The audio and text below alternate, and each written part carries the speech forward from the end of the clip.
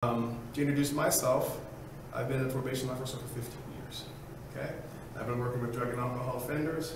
I've been working with women, okay, and women in their role in relationships, and men in their own relationships. So what I wanted to do was give people some insight of the type of relationships you have, types you've been in, types you're in now, and types you may want to have in the future, or if a relationship is good for you.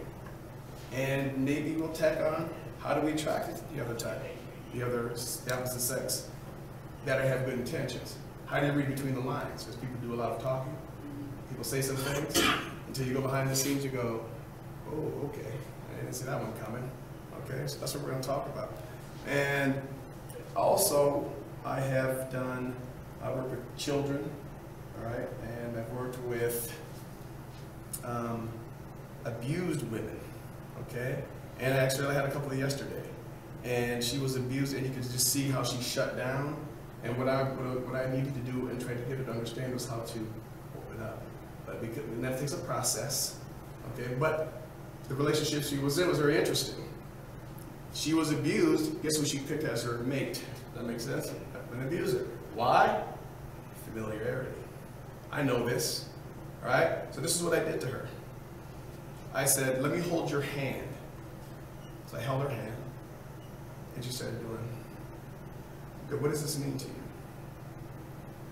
It's uncomfortable because there isn't anything going on.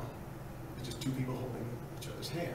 So I asked her, if you and I went on a date, and we went to a movie, and we were very kind to each other, I was kind to you, how would you react? How would you, or what would you believe would happen eventually? All right? Would you be uncomfortable?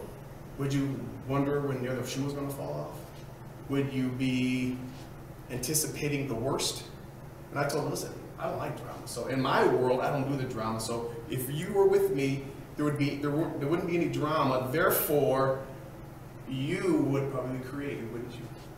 And she goes, yeah, that's right, I would create it. Because I'm not used to this kindness. I'm not used to people, showing affection towards me. I'm not used to people saying wonderful things to me. Positive affirmation. I don't know what that's like. So what I'm going to do is sabotage the relationship to make it make sense to me. Okay? So when she got that, she said, wow, that's what I do. That's exactly what I do. I said, I need to get you to see why you do it. Where it comes from, so we can take that monster, shrink it, so it doesn't run your show. And in this case, what I want to do with you guys, and we're going to call you healthy individuals, maybe you can pick up some little nuances you didn't know you had.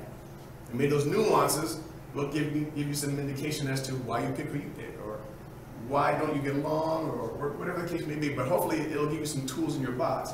So when you're out there, you're going to go, you can see the situation 5 steps before it hits you. That's what I want. And just a little more clarity on who you are, some of the behaviors you may have that you don't see, but now you see it. Oh, that's why I do that.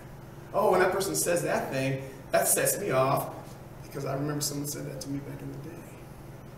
Ah, I get that. Okay? So what I decided to do is relationships. What are relationships? What do they mean? Well, there are several relationships right here. Types of relationships. People have been in, are in, will be in. Okay? So I wanted to know, and then, by the way, this is, you can raise your hand and have a question or anything. This is back and forth, so don't be afraid. This is the HIPAA thing going on where whatever happens here stays. Okay, if you want to share something, please, you're more than welcome, okay? So I decided to write down some relationships, okay? So what we're going to do is we're going to go over a little bit of each one and get some clarity on how they work, who's in them, and here's my thing. Have you been in one of those? Do you identify with them? Okay? So then you can take it back home and go, I remember that time back in the day. What did you learn from it? Is it something you grew on? Are you taking it to your present relationships? Or are you, there's one down here where we go,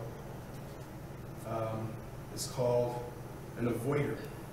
An avoider means you're by yourself. Now people will look at that two ways, but we'll talk about that when we get there, okay? But one of the